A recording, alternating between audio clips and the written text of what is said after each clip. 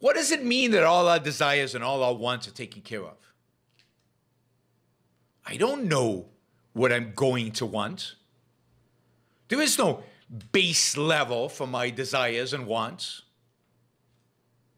What does it mean when people say all their needs are taken care of? What are your needs? I need more stuff every year. I need different things in a year. I need to discover the things that I want and the things that I need. I don't settle. The robot are making food of X quality. I want X plus one. I can't remember, but isn't it true that in Star Trek, some people had like space yachts, private space yachts? Why not? Can everybody get one? Is it truly costless? Is the raw material costless? Is the electricity costless? But there's no end to human desires, human wants, human needs. There's no end to the potential of progress to supply those. But where does the progress come from? If not from somebody's mind, somebody coming up with an idea of a new type of soap with a new kind of scent, I don't know, new kind of food.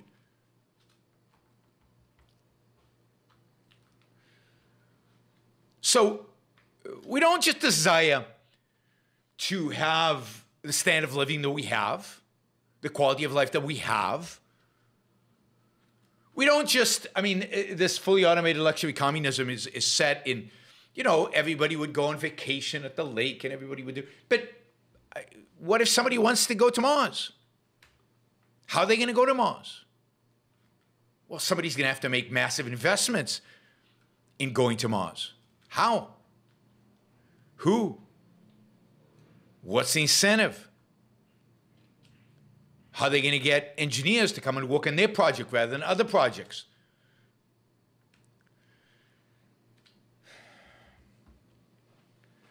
So the whole conception here is that values are static, that values are given, and that values are known from the top down. There is an authoritarian, a robot, a computer that knows what you need, what you want, what you desire, what your values are. And it provides them to you. But what if my values change?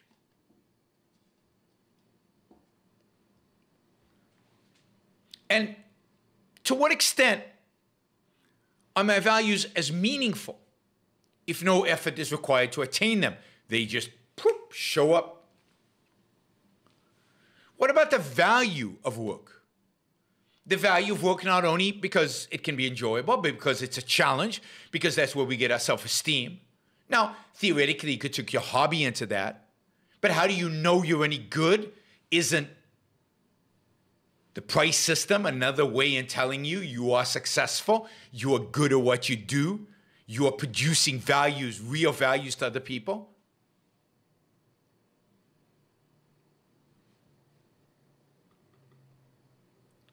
So it rejects where values come from your mind, your choices, your life. It rejects the idea that values are constantly changing, growing, becoming more ambitious. And it rejects the whole way in which production happens, which is somebody has an idea and has to muster the resources to make that idea reality. Robots don't have ideas unless they become human. And then they're human, not robots. So they're conscious, not robots. So yes, I think we will achieve a day where all of our basic material needs, all of our manual labor will be achieved easily, cheaply, dirt cheaply by robots. Think about this. I think I did this exercise before, but imagine we could grow the economy at 5% a year for the next 40 years. And imagine you earn, I don't know, let's say $10 an hour today. So you're at the bottom, right? You're struggling. $10 an hour. And assume, which I think is justifiable to assume, that your wages are tied to the growth rate in our economy. Then that $10 an hour in 40 years, you would earn in real terms, assuming the 5% growth is real, you would earn 72, I think, dollars an hour. $10 turns into $72 an hour. Now, with $72 an hour, you can live pretty well. $72 an hour is a pretty good wage. And we're talking about the poorest people in our society making $72 an hour in real terms. If that happens, there is no poverty. If that happens, everybody gets their basic needs taken care of. More than their basic needs. More than their basic needs. But of course, the only way that can happen is if we embrace capitalism. The only way that can happen is if we keep money, if we price things, if we use the price system, if we have free markets. Then we get to the point where there are no poor people, by any standard. And where we, middle class, are all millionaires, very young, and can do whatever we want, including working less, if that's what we want to do. So it's very quickly, you can see that the real solution to attaining this kind of lifestyle, where you work a little and you play a lot, if that's what you want, is to embrace capitalism. It's the only way. Because indeed, if you take all the wealth in the world today and you divide it among all the people on planet Earth today, it doesn't raise their standard of living that much for very long. And you take away the incentive to create much more wealth. Communism only leads in one direction. Communism only leads to more poverty. Communism only leads to more destruction. Communism only leads, even if it's utopian, even if it has no dictator, even if it's, but it has to have a dictator. Somebody has to put those evil capitalists in jail. It only leads to death, destruction, and starvation. It does not lead to luxury. Luxury is a feature of, only a feature of capitalism. There is no such thing as luxury communism. Luxury communism is completely, unequivocally a contradiction in terms. Communism cannot produce luxury. It will never produce luxury. The robots will break down. Nobody will be available to fix them. Nobody will know how to fix them. Nobody would have studied how to fix them. Everybody will be doing their thing. And civilization will collapse, wealth will collapse until they rediscover capitalism. I mean, it's not that hard. It's not that hard. All right.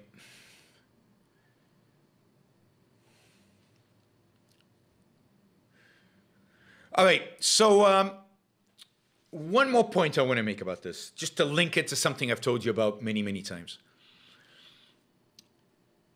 This idea really comes out of Judaism and Christianity. This really is the idea of the Garden of Eden. It's the Garden of Eden mythology.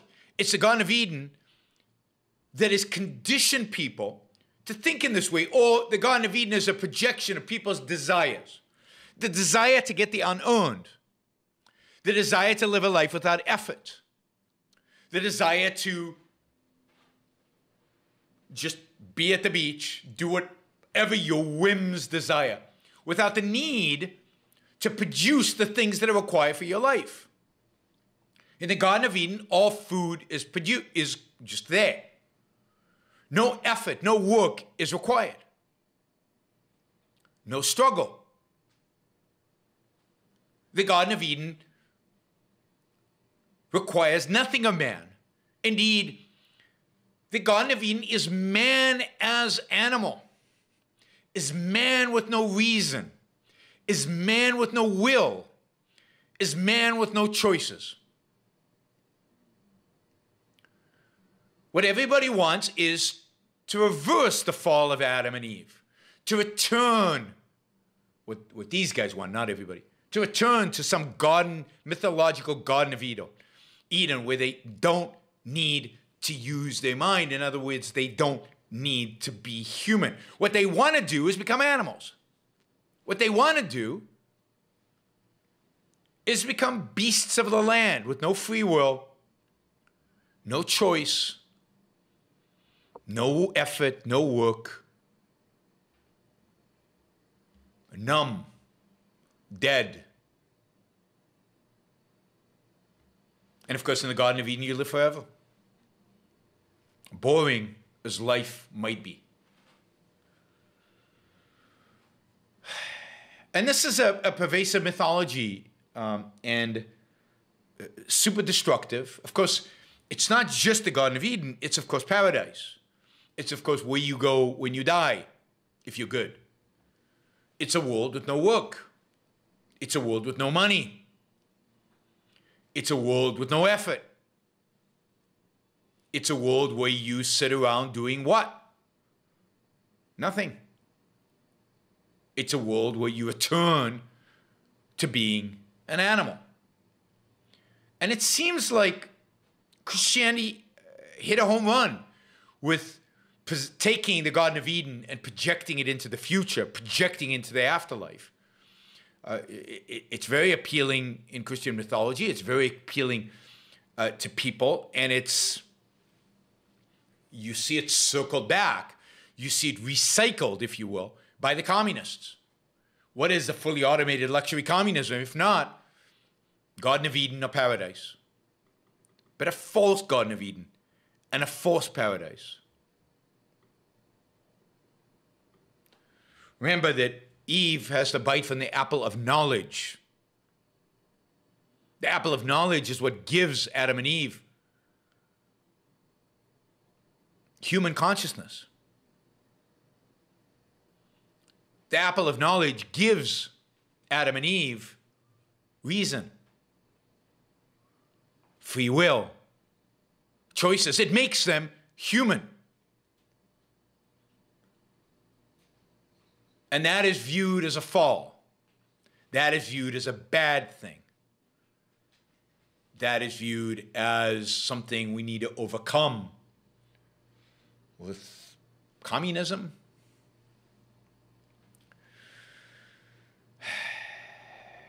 All right. So yeah, it's also, something that, it's again to link this to kind of a floating, platonic, wishful thinking.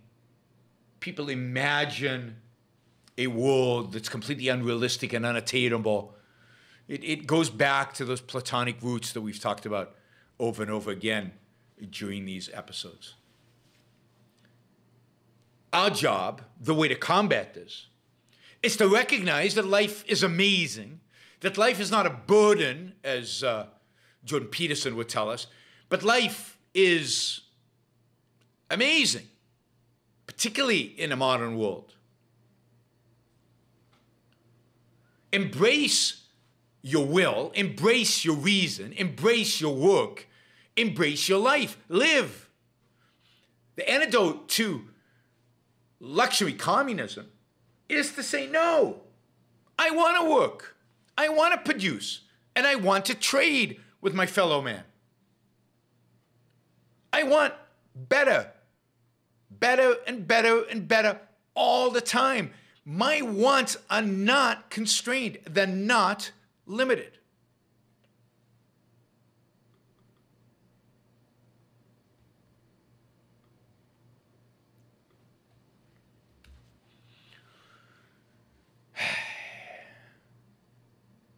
We need a positive vision of the fall.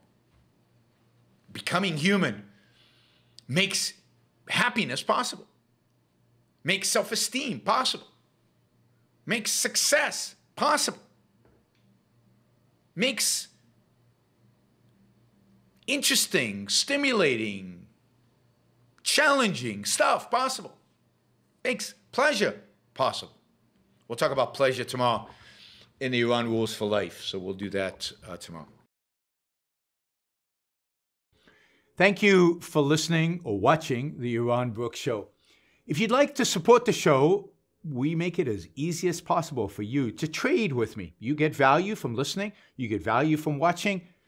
Show your appreciation. You can do that by going to yaronbrookshow.com/support, by going to Patreon, Subscribestar, Locals, and just making a appropriate contribution on any one of those channels. Also, if you'd like to see the Yaron Brook Show grow, please consider sharing our content and, of course, subscribe. Press that little bell button right down there on YouTube so that you get an announcement when we go live. And for those of you who are already subscribers and those of you who are already supporters of the show, thank you. I very much appreciate it.